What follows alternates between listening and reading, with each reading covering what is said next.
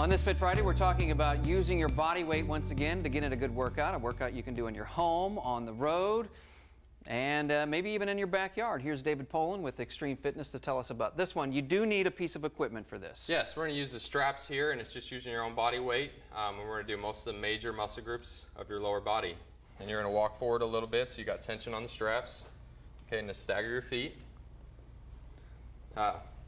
Like this. There you go. Okay. Bring that back foot a little bit more. There you go, and you're just going to hop up like you were. Yep. Good. That's the sprint. And you can even alternate your toes or feet if you need to. Okay. Good. So you can get both legs. You can get both legs in there. That's a good one for the legs, kind of get them warmed up. Okay. The next one we'll do that split squat. Okay. So I'm going to get you set up back here. One foot in, or let's get both these. Just bring that front foot out a little bit more if you can. Good. Hands across the chest. That's going to help you with your balance. Yep, and you're going to go down for a split squat. Perfect. Okay. Good. It's another great one for the legs. Okay. And the last one would be that mountain climber. Okay, so how do we do this? I'm going to lower these down just a little bit.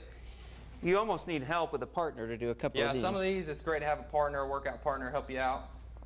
Yep, go to the knee on that. We'll go right in here to the other foot. Oh. Okay. Okay, yep, keep the body straight and cross, and you're doing a mountain climber, alternating the knees. Oh, like this? Yep, try and bring that middle up slightly. Good. Yep. All right. Bring that middle up a little bit more. There you go. Good.